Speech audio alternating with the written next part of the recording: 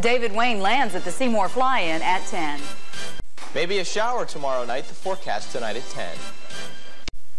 Good evening, I'm Lisa Forgey. Coming up at 10, a United Airlines flight carrying several passengers from Springfield makes an emergency landing in Wichita. Representative Mel Hancock backs a bill that would take a burden off Missouri school districts. A Texas artist traces her paintings to pictures in tonight's PS. And Dan Lucy has the NFL picture from Week 5. Brett's next with weather. Sunshine pushed the temperatures into the upper 70s today. More sunshine tomorrow, more warm temperatures, but a threat of rain. The forecast details tonight at 10.